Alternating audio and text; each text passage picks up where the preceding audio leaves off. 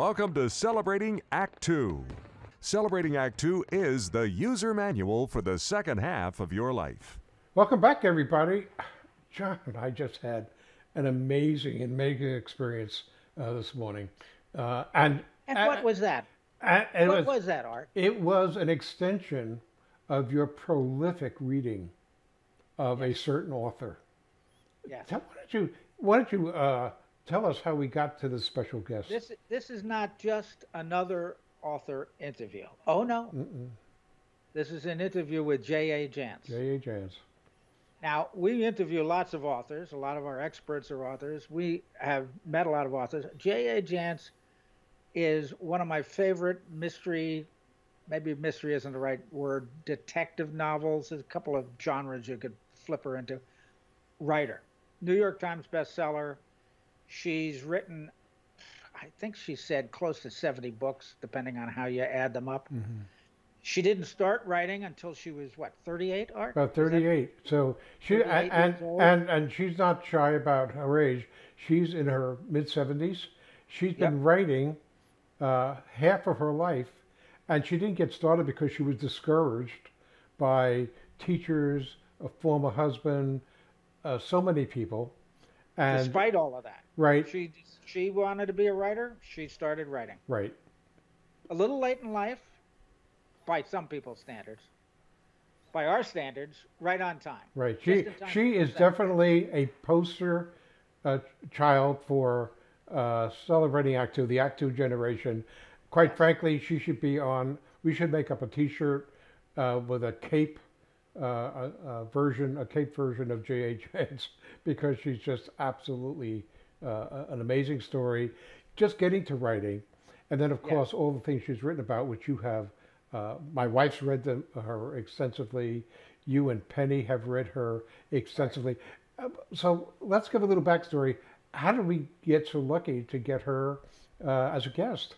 You'll love this. You'll love this. Being a fan of hers, I looked up her website. I wrote her an email. Really? On her website. Now, she's written 65 books or so. She's been writing for 30 years. She's nationally known. She's award-winning. She's a New York Times bestseller multiple times, I'm sure. And the last thing I expected was for her to answer. She answers all her own email. Right. In fact, in the interview, she said, go to my website if you have something you want to talk about or comment on, good, bad. She says she has a special class of readers who find typos, and she loves them. But what was really there were so many interesting parts, and we're not going to give away anything. It'll be out within the next several weeks, I'm sure. But she has had this interesting life, but it's almost as if some of the stuff is so much based on her life through an unhappy marriage and other things that it's therapeutic for her, even though that wasn't her intention, as she indicated. But a lot of other people see themselves caught in certain situations, and it becomes common marital or life situations. So, they say, if you want to be a writer, write what you know. So she, when you read her books, you're not reading her life, but she's adapted all those things, good and bad, in her life. And our lives. To fit the characters. Everybody may have experienced these things themselves in some form and thought they were alone, or know somebody who has. And she just captures these real visceral feelings and displays them through her characters. Yeah, and they're great characters. They're all detectives or police people or something like that, or somebody who's got a reason to investigate a murder or a mystery or whatever.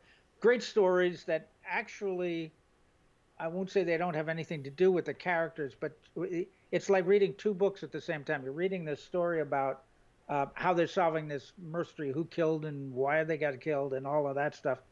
At the same time, you're watching the story of the main character evolve from book to book to book. Happy marriage to divorce to whatever it is, And so it's a wonderful series. She's got 3 or 4 characters, series of novels, each one focused on a different character. Wonderful writer. She's a terrific writer. Easy to read, and as she said, she's G-rated. She said you could read these books to your, except for the murder and the mayhem. Right. You could read these books to your grandchildren. Right. Well, with your grandchildren. Yeah, You read them with my them. grandchildren, my older grandchildren. Right. They can read the book themselves. Right. Anyway, you're right, Art. A wonderful interview, and I was not only pleased, of course, that she would consent to take the time to talk to us, but I was also pleased at how open she was about her particular, her personal journey, of how she got to be a writer. Always wanted to be, but was rejected so many times.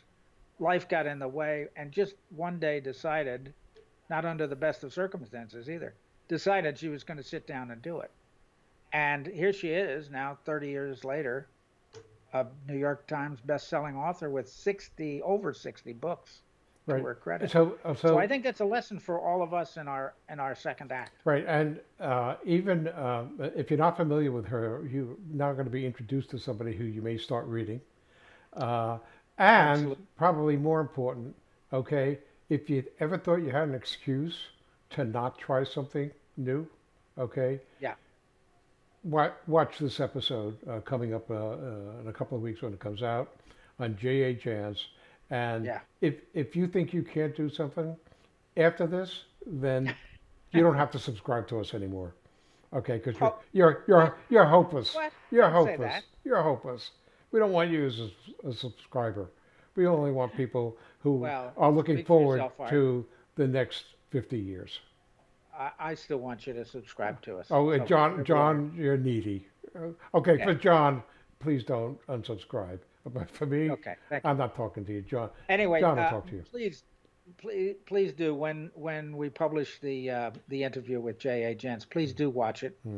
I think you'll enjoy it. She's a fascinating person on her own right, but she also talks about her books, which are fascinating, and her writing process and other things. So you'll enjoy it. You'll enjoy it. And thank you, John and Penny, for being so fascinated with her that you wrote to her and just picked up the old email pen and wrote her a note. Yeah, great. Who knew that somebody that famous would actually answer their own emails? Yeah. Anyway, thanks, John. When we get that famous, Art, I'm going to have you answer all my emails. Oh yeah, will you loan me your old email pen for me to use it with? Pick up the old email pen. We call it a stylus, but it's. I handwrite my emails. Okay. Did you know that? Anyway, have a great day, a great week, and we'll see you next week. For more on Celebrating Act Two, visit our webpage, follow us on Facebook, subscribe to us on YouTube, and tell your friends. Celebrating Act Two is the user manual for the second half of your life.